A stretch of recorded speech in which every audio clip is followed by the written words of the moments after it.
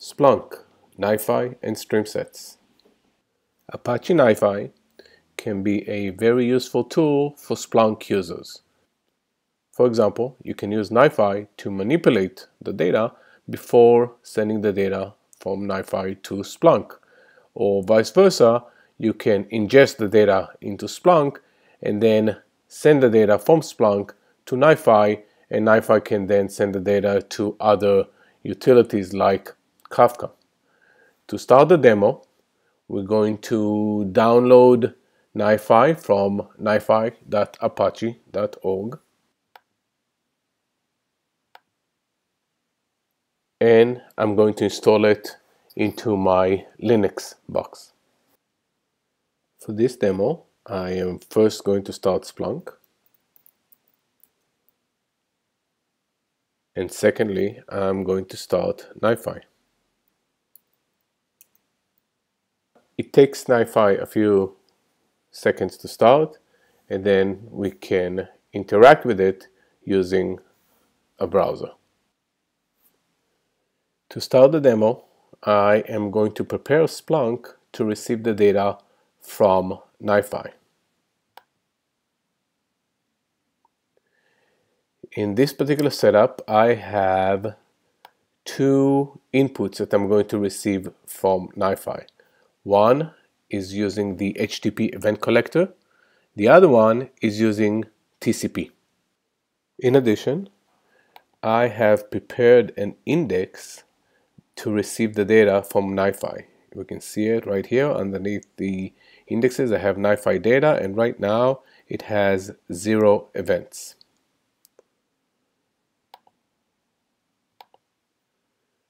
First, let's create a new HTTP event collector. We can see that underneath the HTTP event collector, we have a button called the global settings, and we can note that HTTP event collector, at least in my example, is going to be using port 9088 to receive the data. Selecting the new token, we're going to give it a name called Nifi HTTP event collector and leave the rest as defaults. And we're going to select the Nifi data as an index that we allow for this HTTP event collector, which also turns the default index as the Nifi data. Selecting the review and submitting, we can see that Splunk generated a token value, and we're going to be using this token value to connect from Nifi to Splunk.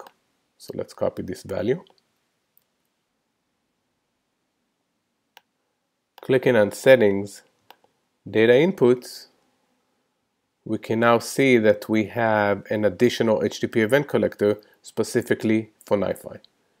And finally, let's create a TCP input. Clicking on New, TCP, the port in my example is going to be 9997, as well as I'm going to receive from Nifi. In the TCP port, I'm going to be receiving access combine type of log. And finally, we are also going to tell Nifi to send the information on the TCP into the Nifi data index. Next, let's start Nifi. The Nifi UI is a canvas-like that allows us to drop and drag items, and then, for example, fill in any one of the multiple types that Nifi provides for us. For example, I can type the word Splunk, and I can see that there is two options. One is called Get Splunk, which I'm going to demo in a minute, as well as Put Splunk, which is going to be used for the TCP that I just prepared a minute ago. Also, for the HTTP event collector, I'm going to use a filter called Invoke HTTP, which is specific item for HTTP traffic.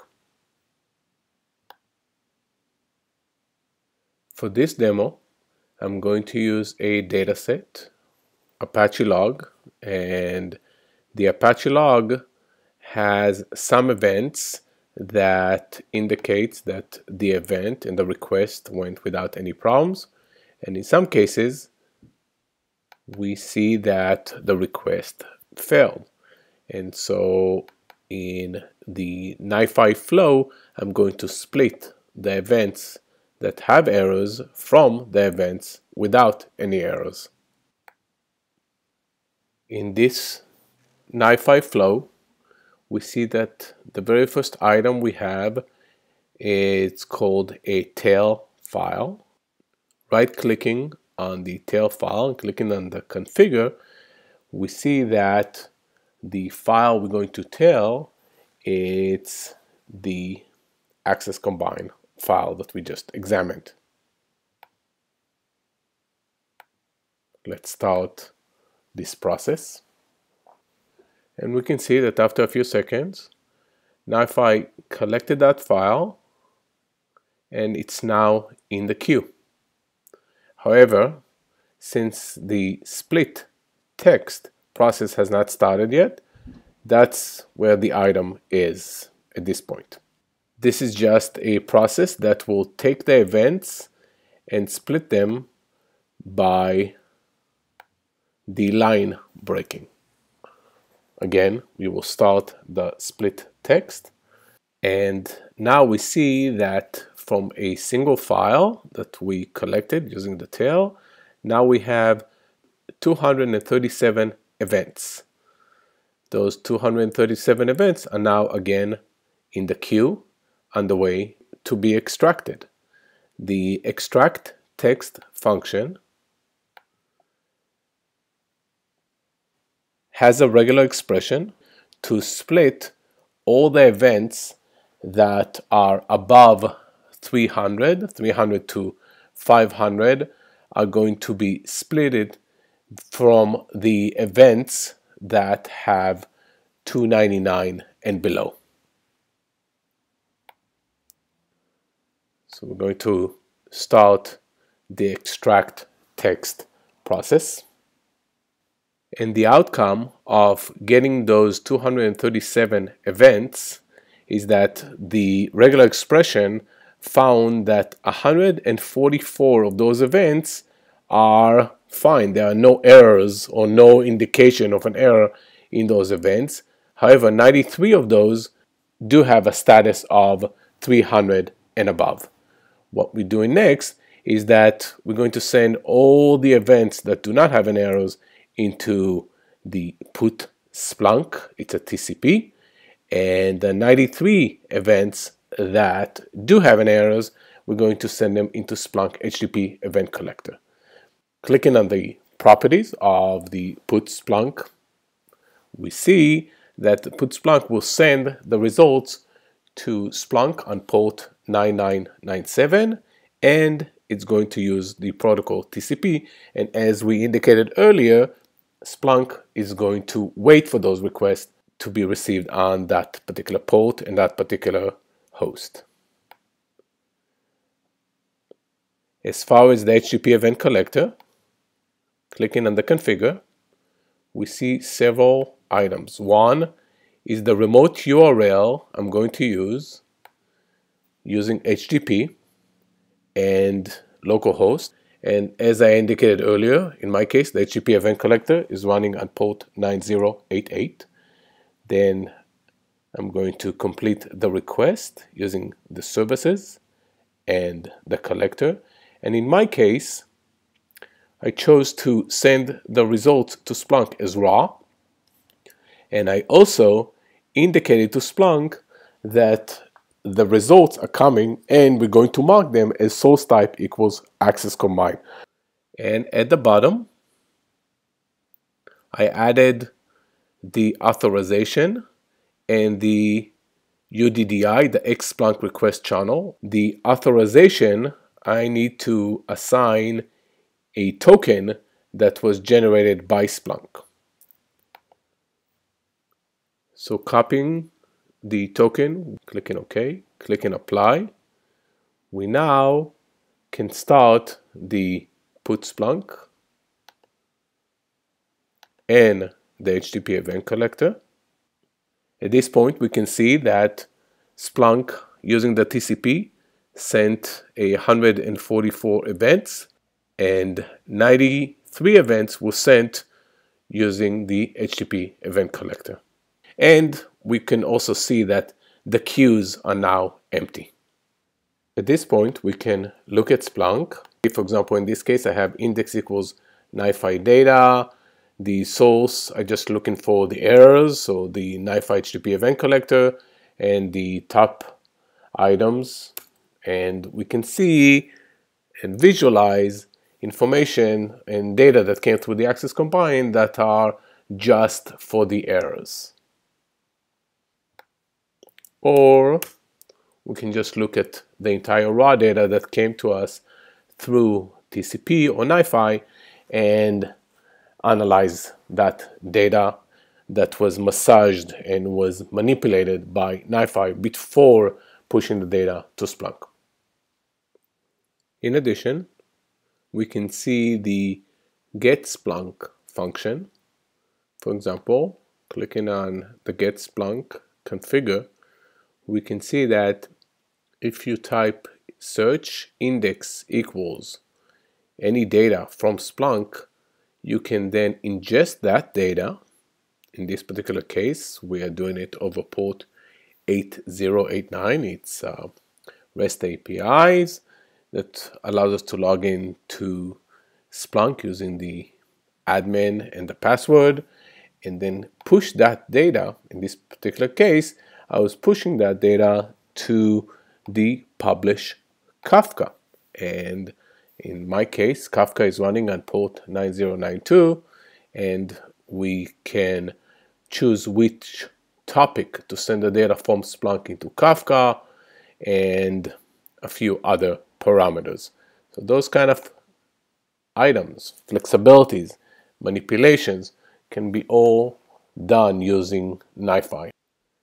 To see the full list of what can be done with Nifi, go to nifi.apache.org, click on the documentation, click on videos. You will see a way to create templates, how to manipulate the UI, or click on the documentations and search for any item that you want, for example TCP, and you can see how to get data from Splunk directly into the get TCP or any other option that is available in the UI can be described in details in this page.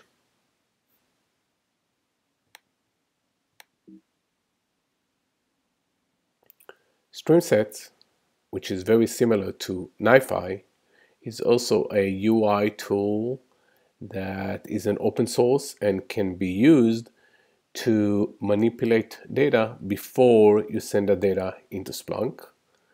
In the case of Streamset, there is a nice blog that was written that can take you through the step-by-step on creating a flow and then sending that flow after manipulating the data into Splunk.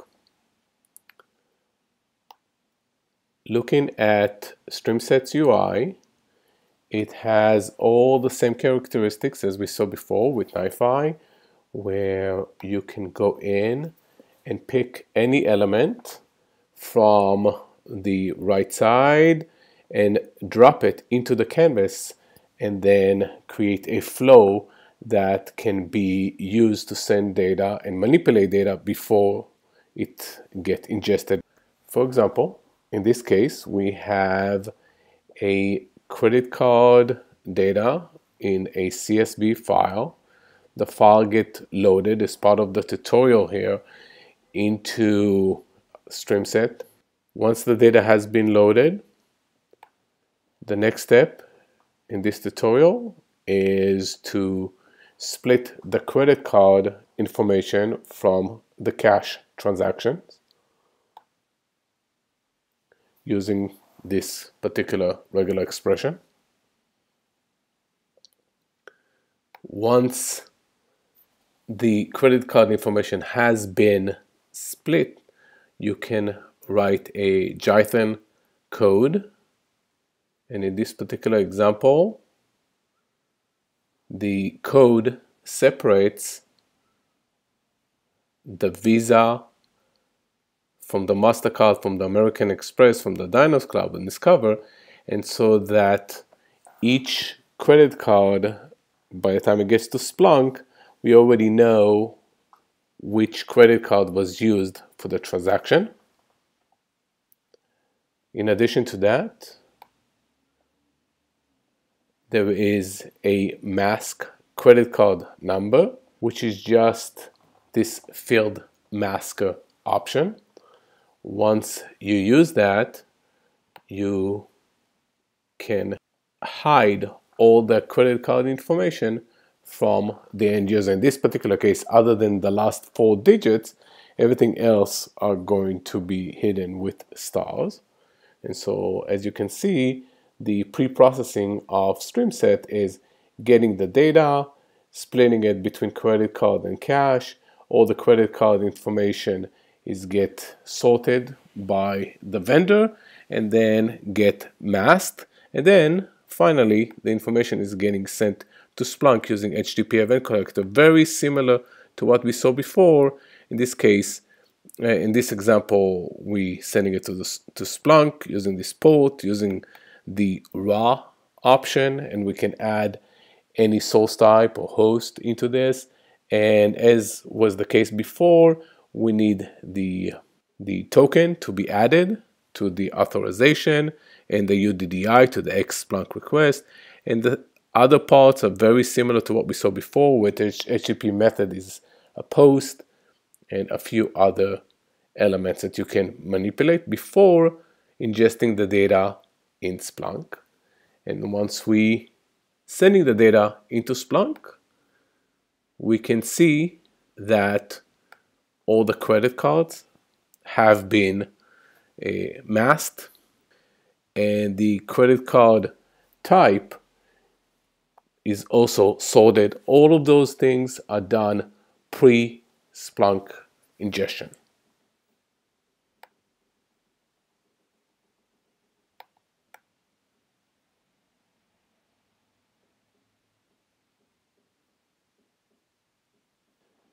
Thank you.